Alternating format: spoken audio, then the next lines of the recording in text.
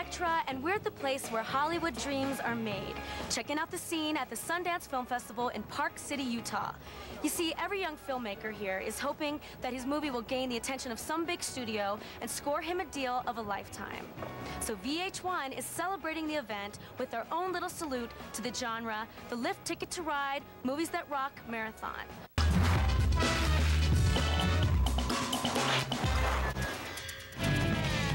It's VH1's Lift Ticket to Ride Movies That Rock Marathon, an entire day of VH1's top picks in rock and roll flicks coming to you from the Sundance Film Festival. We're in the middle of That Thing You Do. And now I hear that all the actors in the movie actually learned to play their own instruments, and by the end of the movie, they felt like a real band. Well, coming up, the boys get a bigger taste of success, but how will they deal with it? You're about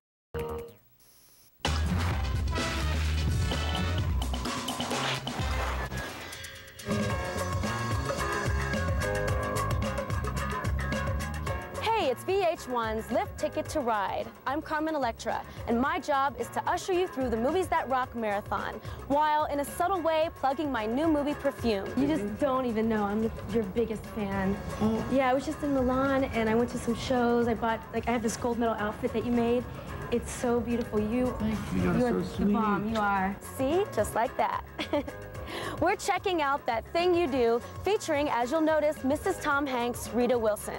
She also appears in my new movie, and she was so sweet and wonderful to work with. And I mean that. I'm not just saying that because Tom Hanks is her husband, and he could probably ruin my career if he wanted to.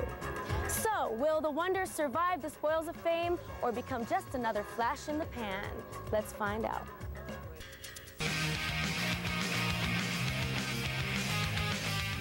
All right, brace yourself for the riveting conclusion of That Thing You Do, starring Tom Hanks.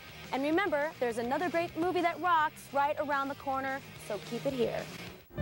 To celebrate, we've got back-to-back movies that rock all day long. I'm here promoting my new movie, Perfume. Are you guys gonna go see it? Yeah!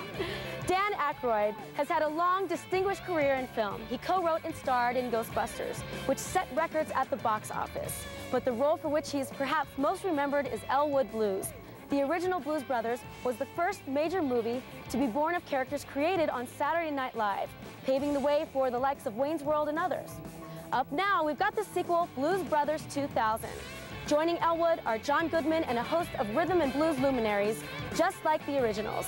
So kick back, relax, and get your mojo rising for Blues Brothers 2000 on the Movies That Rock Marathon. Yeah! This is VH1's Lift Ticket to Ride Movies That Rock Marathon. I'm Carmen Electra here at the Sundance Film Festival, and my idea of a good time at a ski lodge is just kicking back and checking out the hot snowboarders. But enough about me.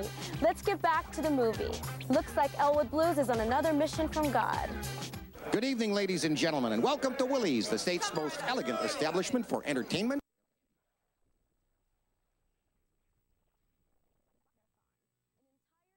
Choice music.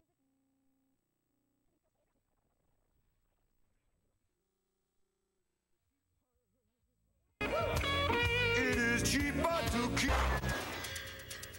Sundance 2001. Yeah! Rock on.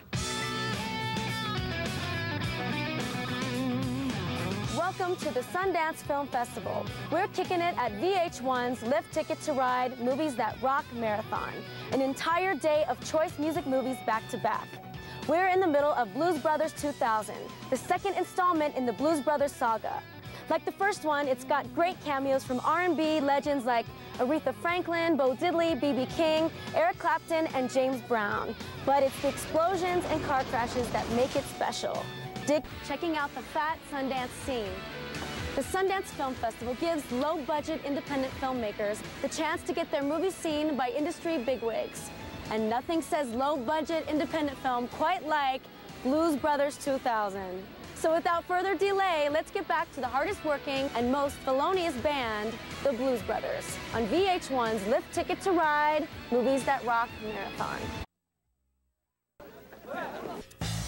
Hey everybody, I'm Carmen Electra, and I'm on a mission from God to bring you the next installment of Blues Brothers 2000.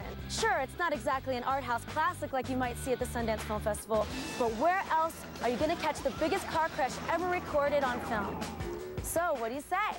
Let's get back to the party.